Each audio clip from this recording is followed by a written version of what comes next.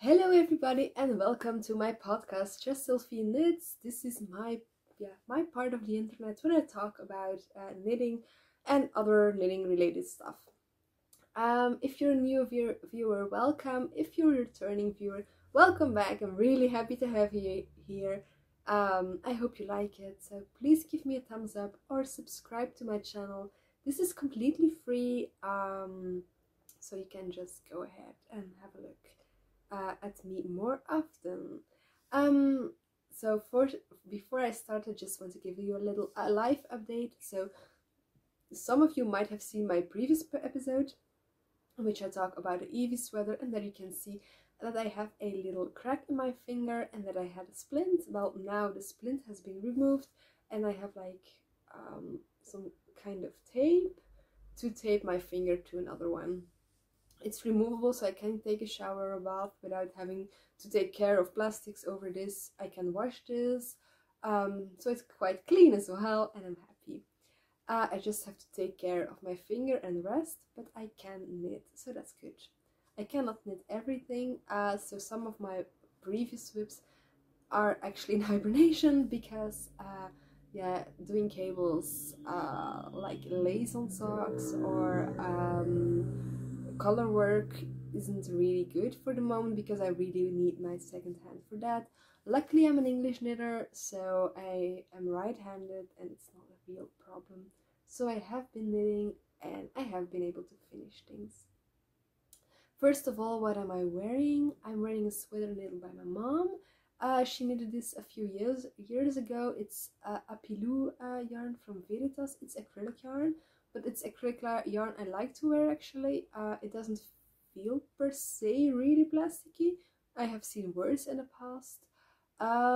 It's a design she just made up while knitting. The only thing is the sleeves have grown, although I have been drying this laying flat, so I just flipped them over. So this is from my mom and not one of my own knits. I just returned from work and I didn't want to change into something else, and I'm wearing a knit. It's quite cold today, so that's why I'm not wearing my latest finished object, of which I will show you now. So my latest finished object, well, not my latest, but my latest big finished object is this Farfa top from the Knit Purl Girl. I was one of the testers, and last time I only had to do like this amount of the body, hemming and the I-cord. When I fell, I only had to do 1/3 of the bottom hem and the I-cord. So that was quite fine to finish with one hand.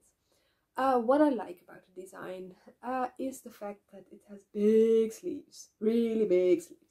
And I really love this, like the sewn hem is really lovely. I think it takes ages, but it's so lovely to do. It's quite mindless after a while, so it's okay. I was able to do this perfectly with one hand, by the way. I love it. What I do love as well is the I-cord and like the little I-cord at the back with, so it's really something I like. I do like the design, so I will definitely make more, but I might try another yarn. I've heard of other people using the Tin Lina from Sandness Garn, so I might try that one. I haven't purchased it yet because I'd only want to buy it when I will use it directly. About the yarn, this is the Pure Silk from Knitting for Olive. It took a while before getting used to the yarn because it tangles with itself, but at the same time, after a while when you get used to it, it's fine. The only issue I have with the yarn is the fact that it bleeds a lot while blocking. I didn't expect it, so I forgot to do the acid in the water, but it's really, my water was just blue. This is the Dove blue, by the way. So it was really bad. My initial plan was to wear this with my high-waisted white trousers, but I don't dare to do that because I'm afraid it won't be white trousers anymore afterwards. So luckily I do have a jean skirt.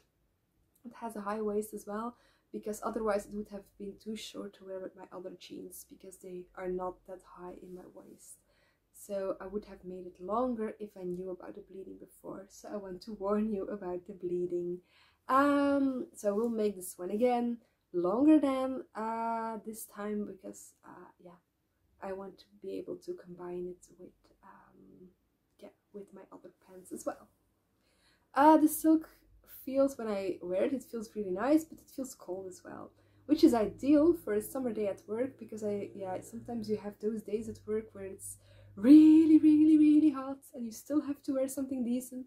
Well, I believe this will be my go-to top then.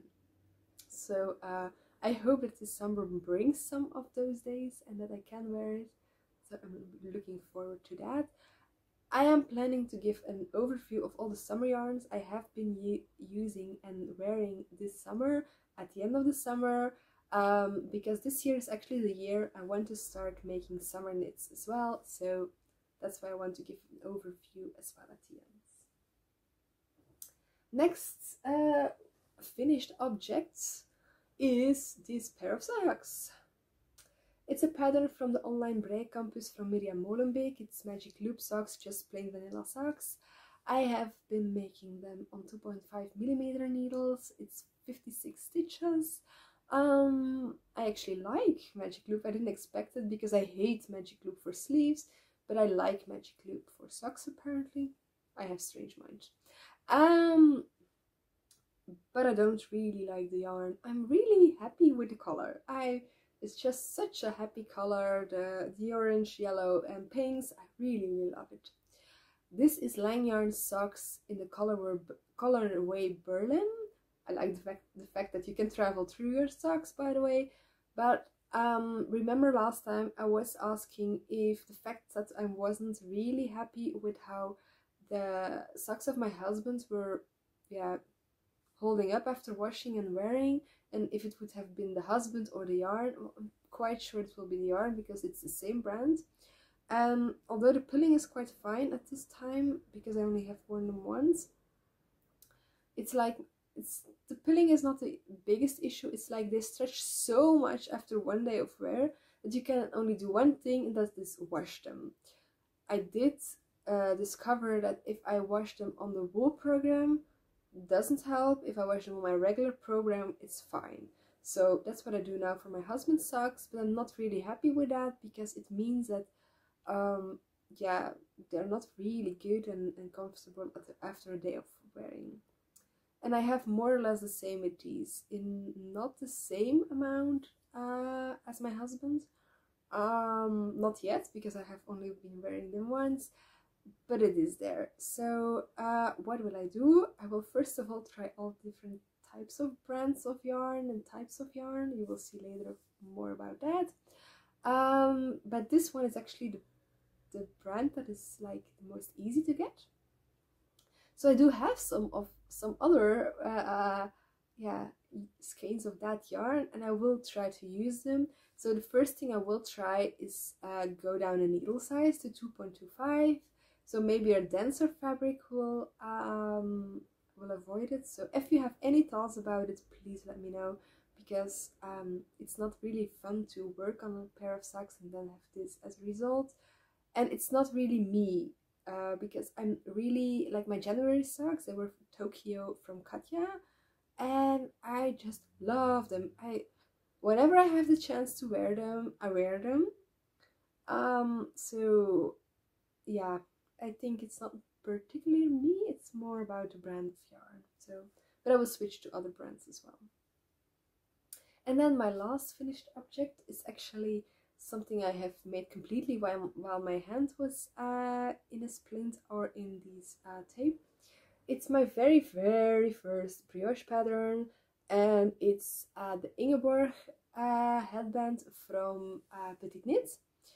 I think it's ideal to have a headband as a first brioche pattern because you don't have to increase, decrease, or do anything special. And if it would have been bad, I would just be ripping it back and starting all over. So I think this is the ideal starting pattern for a brioche type of thing.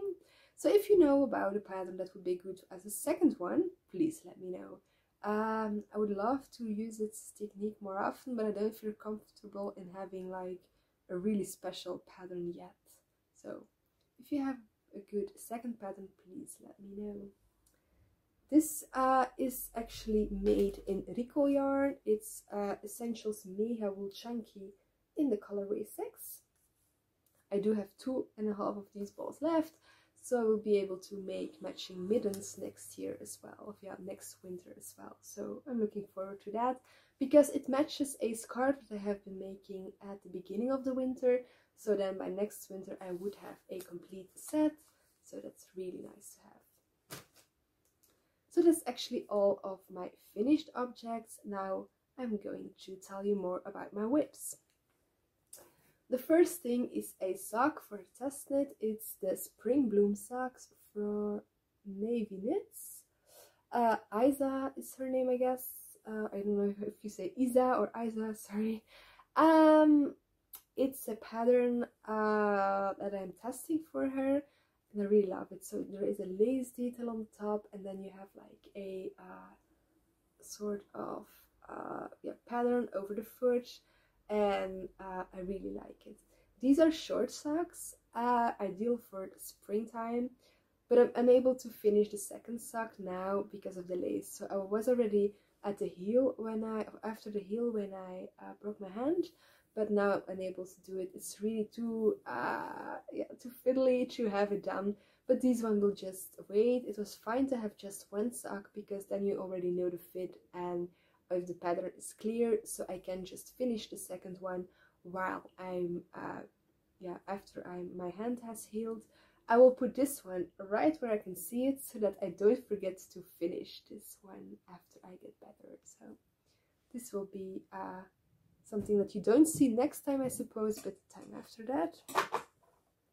And then a whip, actually the only whip that you will see that you have been seeing before, is this Biella from the Knit Purl Girl, just to keep myself accountable and will continue showing this, although I only have done 4 centimeters of one sleeve, which is not a lot, but it's better than nothing. I will try to work on this while editing this video as well, so I might have some extra by next time. So, and then I have a new cast on, which is in Holst Coast yarn, which is cotton and merino. I really love it. It's a summer yarn, I guess. It's a summer color as well. Like, yeah, it's just exactly what I want. I'm a pink girl, I'm sorry. Pink and blues.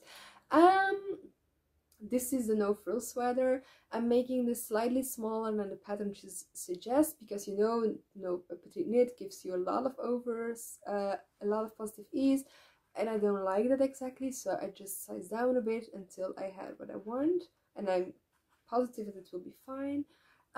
This is 1 week of knitting, so it's since I have this type of bandage at my hand that I'm knitting this.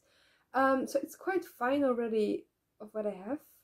So I'm positive that I will be able to split for sleeves by the end of next weekend, and that I will be able to finish this in a few weeks, because, well, this is the easiest thing to make for me for the moment. It doesn't have cables, color work, or anything special.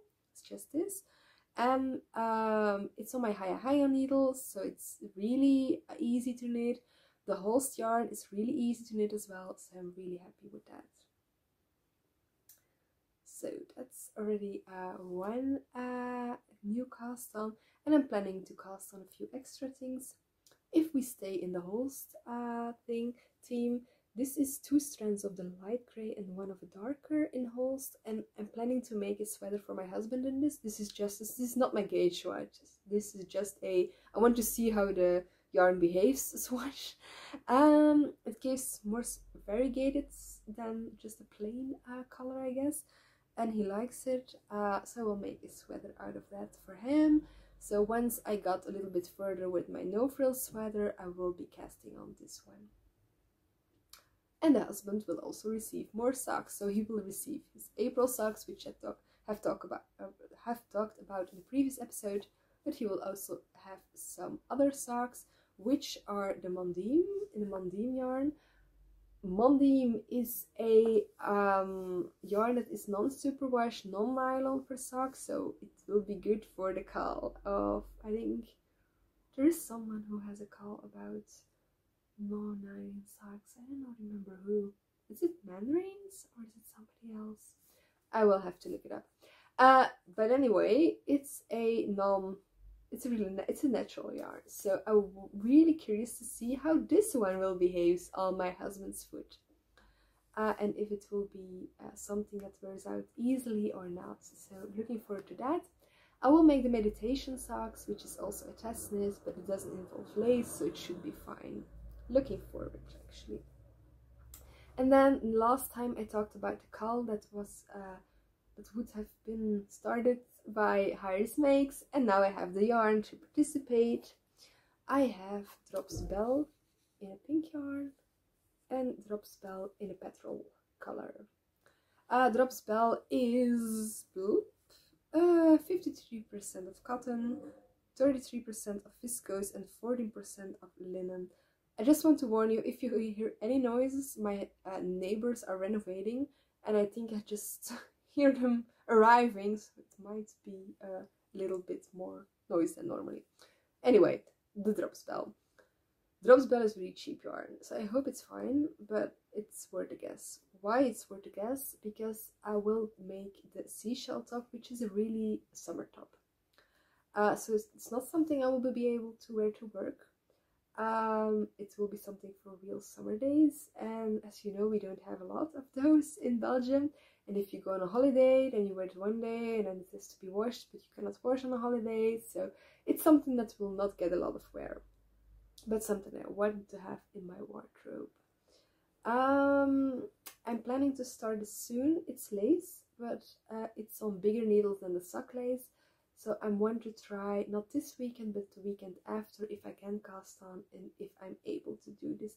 By then my hand should be a little bit better, still in this bandage, but it should be a little bit better than now. I will start with a petrol one because my no frills is already a pink one. So that is actually what I have about my plans, my whips and my finished objects. What I forgot last time and what I want to make up this time is giving a shout out to other podcasters, and the first one is Karoline's Knits. Everybody knows Karoline's Knits, no? So I really like it, her podcast, because she makes a lot of sweaters, and I love that as well. And I get really inspired by her and the colors she wears. She has a really beautiful fur sweater from Knitting for Olive, so I'm really a big fan of that. Next to that, I also have a less known, maybe, or still a good known, but less known. And it's Vanessa B. It's a girl that studies in Berlin and now studies in Berlin and originates from Luxembourg, which is quite close to Belgium, so that's relatable, I guess. Next to that, Vanessa also takes care of getting affordable yarn, and that is something I want to do as well. Like my Holst coast is really affordable, especially on the cones. The Drops is affordable. The Knitting for Olive might be slightly more expensive, but for pure silk it's still affordable. So I am a person that wants to keep my hobby affordable without compromising too much on the quality. Like, I know that you will compromise a bit, but it still has to be something that you can wear for a long time without it having like damage or whatever after one wear or something. So that's something I want to take care of as well. Next to the affordable thing, there has been a lot of discussion about sustainability and slow fashion lately. I wasn't really surprised with the collaboration of We Are Knitters and Zara Man, because I'm not a real We Are Knitters person. I don't know, they didn't feel really slow fashion to me, but it can be a personal thing. I would have been more shocked by other brands, I must say. But I must say that I'm now thinking about how I behave, and sometimes I do buy more than I can knit in a short amount of time, especially because most of the time I think I can do more. I always have the plans to do it directly, but it doesn't work that way. And next to that, like if I have to buy something and then you have to pay a lot of shipping, I sometimes want to combine it with another yarn to avoid shipping costs, or like split the shipping cost over more yarn. So that's something I have to be aware of. And I just want to go more to close by shops, therefore, so to avoid that. So that's one of my goals this year, to take care of my buying stuff. On the other hand, I do use yarns that are not 100% sustainable, because not everything I use is 100% wool or natural. And that's also because, like, for example, for socks, I was always told that you need a nylon to make them sturdy. I am really curious about the Mondim, so I will let you know afterwards. But that's actually something I learned, and I do think that if you have something that's superwash and that can be used for a longer time of period, I don't necessarily think it's not sustainable, because it gets more wear. So that's something. I do, however, have a guppy bag, and a guppy bag is a bag that promises, and I have seen the results, I think it's true, it promises to keep all the small plastics into the bag while you wash it, so you don't get your microplastics into the water and into the environment afterwards. So that's something I do use for my knits that contain synthetic fibers as well. I hope that's already a good start, and I think if we all do a little bit to improve our footprints, we might end up somewhere, somewhere better. So that's actually everything I had to say about the topic, because I haven't been able to read a lot about it, so I cannot say about the Okotex or whatever other things there are out there, and I don't want to form myself an opinion without having the right knowledge. I'm sure other people will do, so please check them out, but I'm not able to do that at the moment. What I do want to ask you is, do you have any recommendations for buttoned cardigans? Because I really need more cardigans in my wardrobe. Like, I do have some cardigans that were knitted by my mom, but they don't have buttons, and like they just hang there. Sometimes it's good, but sometimes I do want something that I can switch to a closed and an open state. But I'm unable to find exactly what I want. I do think I may want to have something like a needle size 5, maybe 7, like a quick knit to start with, a quick current knit to start with. I think that would be a good thing. Yeah, just something easy. Because I'm not a real cardigan person yet, I think.